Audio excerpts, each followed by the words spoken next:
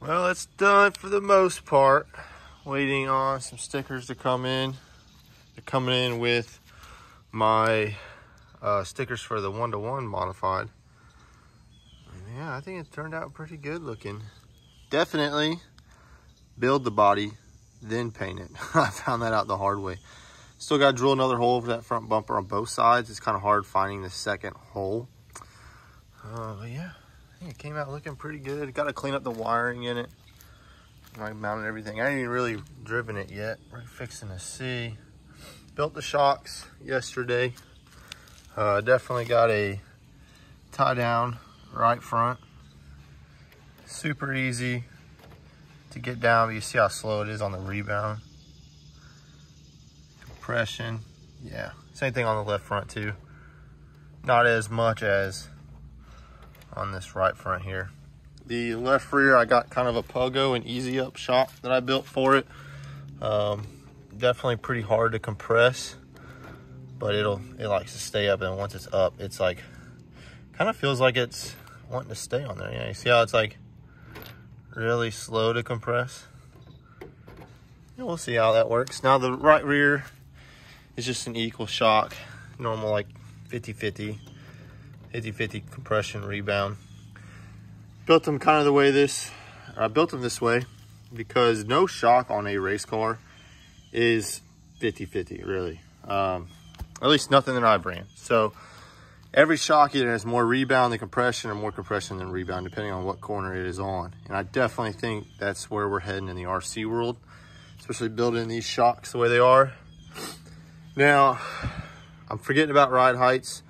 I need to get some scales for this thing. We're gonna scale it. We're gonna get center to centers of our shocks, and then we're gonna do rounds of preload and taking rounds out to kind of get these things set up. But I think it looks pretty good. Let me turn it on. I haven't set the steering trim yet. Let's see if I can find the button wherever I put it.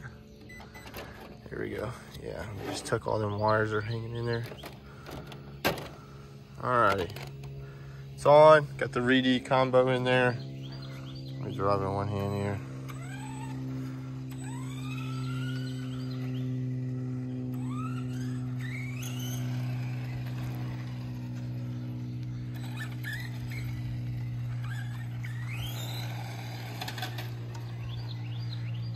Look at that right front. Let me see if I can. It rubs a little bit. I gotta do some trimming now. But you see how the right front's dug, and then now it's finally up at ride height. See how it's leaned over on there? And then now it's finally fully compressed up. I wonder, you know what's actually hidden? The front door bar there. Yep.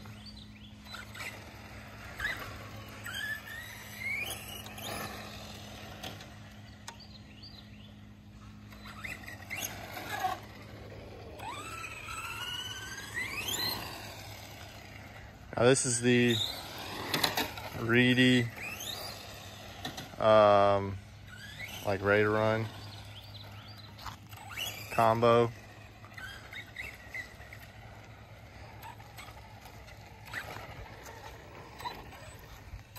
So I hung this body. It's definitely more so to the other side. It was also designed that way. But it's also kind of like, looks like it's crab walking. I don't know if you can really pick it up on the thing. But we've got the Custom Works arms on there. That's why the left rear's tucked in. I built the Custom Works adjustable arms. We put them on there. But yeah.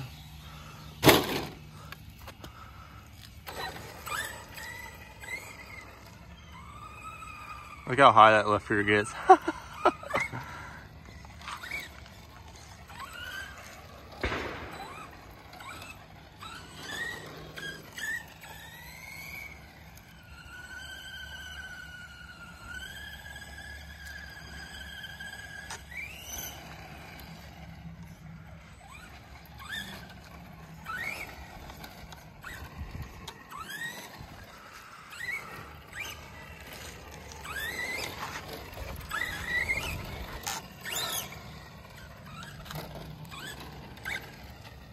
Yeah, there it is. Sorry, this video is kind of boring, but I'm gonna do some trimming on it.